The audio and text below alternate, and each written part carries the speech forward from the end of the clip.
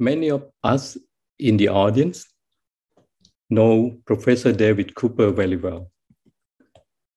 David is a great mind person, a great heart, a great doctor, a great scientist, researcher, a great leader, a great inspirer, and one of our great friends. David, you and your wisdom are always in our heart, and your mission is now continuing by many of us. We always miss you, David. It's my great honor to give this memorial lecture for Professor David Cooper. My talk is the update on COVID-19 mRNA vaccine development at Chula Vaccine Research Center in Bangkok. In the last 2 years, we have been facing a serious pandemic of COVID-19. And all the global society, healthcare system, and economy has been hit very hard up until now and maybe a few years ahead. One of the record-breaking in science is the COVID-19 vaccine development. Never before in the history that against only one pathogen, scientist, researcher was in academia and the biotech company has been working on COVID-19 candidate vaccine. More than 200 vaccine candidates. And now at least 113 vaccine had been on clinical trial or finished. Some of them has been authorized, 16 authorized, 9 has been approved for clinical use. So it's really a record-breaking in terms of the speed of the vaccine development, the number of vaccine development, technology platforms, particularly new technology platform, 3 of them has been authorized or approved. Among them are mRNA vaccine, viral vector vaccine, and DNA vaccine. And the efficacy is also very remarkable, particularly by the mRNA vaccine. And now, if you look at the vaccination tracker globally, up to 10 billion doses of vaccine has been delivered globally with the average of 35 million doses a day. A half covered by a traditional technology, which is also saved many people lives, which is inactivated vaccine. Another 2 billion doses covered by mRNA vaccine, another 2 billion by viral vector vaccine. But the challenge remains ahead in terms of inequity to access COVID-19 vaccine.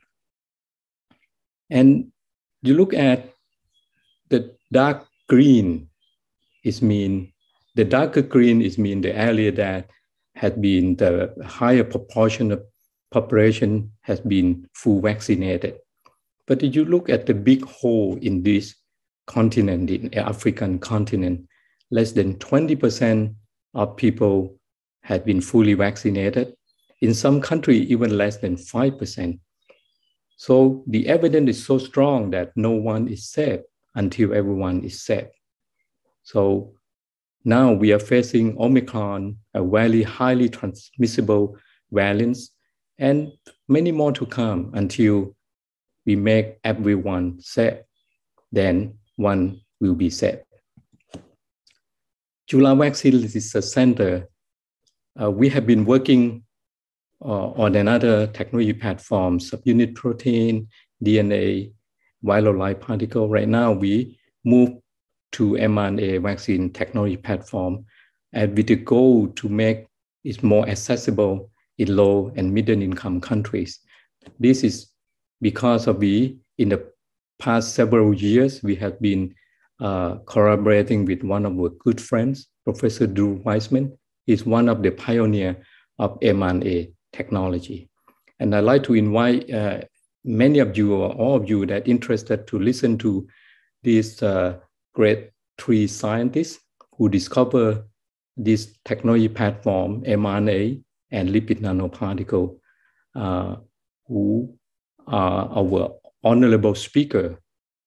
Recently, the three of them received Prince Mahidol Award 2021, and going to give us in person a talk on this technology, how this technology or this discovery can help global health fighting against pandemics. Now, I'd like to share with you here is the milestone and the timeline of our Chulalongkorn mRNA vaccine has been developed so far. So in the early last year, even before we have learned that mRNA vaccine like Pfizer and Moderna work the best in terms of efficacy, up to 95% efficacy against COVID-19 symptomatics. And we start working on that, and it has shown a very strong induction in animals, small animal, and in non-human primate. And then at that time, we don't have manufacturing technology yet in Thailand or even in Asia. So what we did is we worked with two CMO in the US and to making our clinical lot. And it's been taken quite long because we don't have that technology. So we spend overall by negotiation, finding the right CMO and starting making it. We start phase 1 in mid of June, and then we now had finished phase 2. And the Thai biotech company BioNet Asia already got all the technology transfer and start making locally clinical batch for phase 2-3 trial in the very near future. The difference between our immunogen design versus the authorized Pfizer and Moderna vaccine, the same technology platform is a modified nucleoside techniques. The antigen is different because most people believe that you need to stabilize pre-fusion spike protein to make it as stable. But in our case, is a non-stabilized spike mRNA protein, and the lipid nanoparticle also from different formulation. So Chulalongkorn is right now among many other mRNA vaccine, both against COVID and non-COVID in entering phase 2. Now I'm going to share with you the clinical results. As you can see that we have finished complete the enrollment and finished the interim analysis of 2 phase 1 study and 1 phase 2 study. So we very grateful to all of the dedicated volunteer and our development team. This is to summarize in brief that how the phase 1 study design has been performed. So we have seen the phase 1 report of Pfizer Moderna very clearly that the vaccine is very immunogenic. So we start with only small sample size to identify those that in between lower than Pfizer, in between Pfizer and Moderna, and to identify optimum dose for our immunogen. So we start with the 10 and then move up to 25 as a dose escalating design into 50 microgram. This is a 2-dose schedule, 3 weeks apart. The primary endpoint is safety, and the secondary endpoint immunogenicity. And we also have performed an exploratory comparative study with the Pfizer vaccinated cohort and also with convalescent sera. I'm sorry that this is a quite busy slide, but to illustrate that vaccine and in phase 1, it's in general it's safe, no serious adverse event. It's a dose dependent, and also the second dose will have more both local and systemic AE. Most of the AE are in green, so it's mean mild. A few in moderate, and very rare in severe grade 3, but all are recover within in average of 2.5 days. And you can see that the oldest group has a lower. This is compare 10 microgram younger and oldest group and 25 microgram in all AE. That oldest group has lower, significantly lower AE. And now look at the immunogenicity results, and this is the anti-spike. It's a white type spike without dipolin. So you see that this is a dose dependent, 10 microgram in blue, 25 microgram in orange, and 50 microgram in pink. The left panel is the youngest group, 18 to 55, and the right panel is older age group. And you can see that the lower dose peak later. So at the day 50 is 4 weeks after the second dose, compared to the higher dose of 50 microgram, reaching the peak faster. In terms of surrogate neutralization assay, this is the RBD ACE2 binding inhibition assay. And you can see that low dose also be able to reach at day 50 above 90%, but it at day 25 is not at that point yet. 50 microgram have reached more than 90% seen earlier. And this is compared with in green is Pfizer, 93%, and the convalescent sera is 76%. This is the result of the live virus microneutralizing assay. Look at the 4-fold rising, or what we call the seroconversion rate. If we look at the 1 week or day 29, 1 week after the second dose, only 50 microgram of Chulalongkorn and BioNTech Pfizer vaccine reach 100%. But after day 50, all doses reach 100% seroconversion rate. This is the comparison between dose of live virus neutralization test. The units is IU per mil compared with the two age group, adult and elderly. It's a very similar pattern of the kinetics. The lower dose peak a bit later, and the lower dose have a significant drop when you vaccinate in the older population. 10 microgram has 5-fold drop in elder people, 25 microgram and 50 microgram drop about 2.5-fold. And this is the neutralization, the GMT of Pfizer, 500, and the seroconverter convalescent sera is 260. And this confirmed by another assay, a functional assay, pseudovirus neutralization test, similar finding, and the big drop in getting older in the lower dose, and lesser drop in the mid dose, and further lesser drop in the higher dose. And as compared to the green is the Pfizer BioNTech vaccine, and the purple is the seroconverter.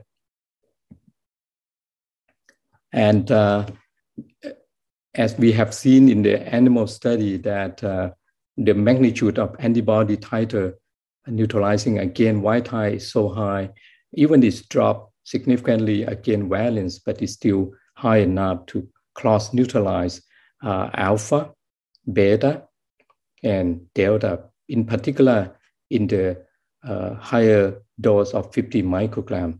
Lower doses didn't perform very well against delta. And this confirmed again with, that is the live virus neutralization. This is the pseudovirus neutralization assay. I highlight the one that outstanding is in the adult beta is very high against beta, which is one of the most difficult to neutralize using wild type based vaccine.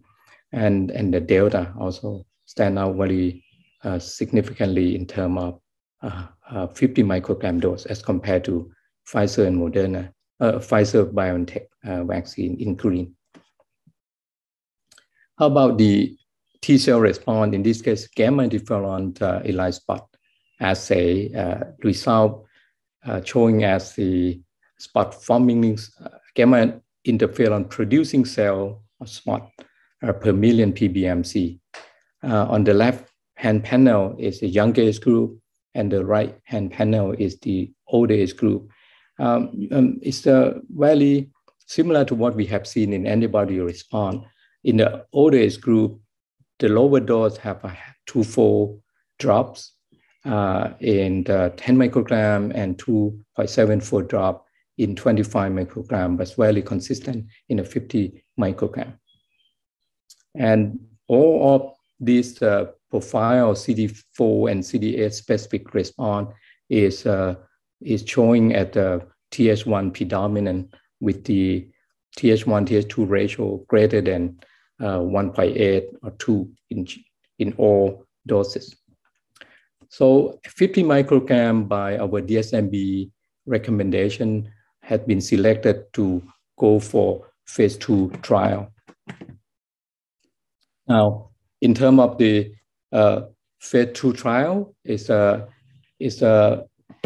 RCT, evaluator blinded, 4:1 ratio. So this is the age group is 18 to 59. 120 received Chulalongkorn 50 microgram 2 doses, 3 weeks apart intramuscularly. Another 30 received placebo. It's a normal saline for 29 days, average of 1 month, and then all switch to receive Pfizer-BioNTech vaccine 2 dose, 3-week interval. Safety is a primary endpoint, and the immunogenicity is secondary endpoint. Here are the adverse events. You can see that first dose, there's no fever at all, both the placebo and the control. Interestingly, the placebo effect to induce headache related is higher in the first dose in placebo arm, almost double, 37% compared to the Chulalongkorn first dose, and 30% fatigue by placebo and 40% by Chulalongkorn. Fever at the second dose is high up at Chulalongkorn up to 24% versus 0 in placebo. Now, anti-RBD antibody response in blue is the Chulalongkorn placebo here in the middle, and the placebo after 29 days switched to Pfizer-BioNTech. So this is the result, and you can see that at day 29, day 20, and day 50, so 4 weeks, it's clearly that the geometric mean titer ratio with, against Pfizer-BioNTech is 1.84 higher with the p-value below 0.001. And this is the statistic analysis of at day 50. You can see that it's highly significant, about 1.84 of Chulalongkorn anti-RBD antibody against Pfizer-BioNTech. In terms of live virus neutralization, it's very clear again that it's higher, about 2.7 ratio against Pfizer, and p-value below 0.001. So this is the COVID-19 placebo, Pfizer, and zero converter. This is convalescent sera. And you can see that this is the p-value on day 29 of live virus microneutralizing test, 850 titer versus, this is not the IU per ml, this is the unconverted, but you can see the ratio is still the same, 2, 4, and 2.74 with the p-value on day 50, again, white ties below 0.001. It also confirmed again by the pseudovirus neutralization test. This is converted into IU per ml, again, white tie. It also, and also when we compare again Delta, this is compared Delta by pseudovirus, it's also 1.74 higher than Pfizer vaccinated sera. And this is the statistical result. You see that white tie, day 29, day 50, and then on day 50, 2.84 higher with the p-value below 0.001. And with Delta also, the ratio between Chulalongkorn versus Pfizer-BioNTech is 1.7. The p-value is 0.1. T-cell confirm what we have seen in phase 1, that on day 29, with more than 1,900 spot-forming cell per million cell versus 800. And this is the ratio is 2.24 with the p-value below 0.001. Again, this is the statistical analysis comparison. So in summary of our interim results of both phase 1 and phase 2, the vaccine Chulalongkorn at 50 microgram, 2 doses, 3 weeks apart, intramuscularly, is well tolerated. There was no serious adverse event.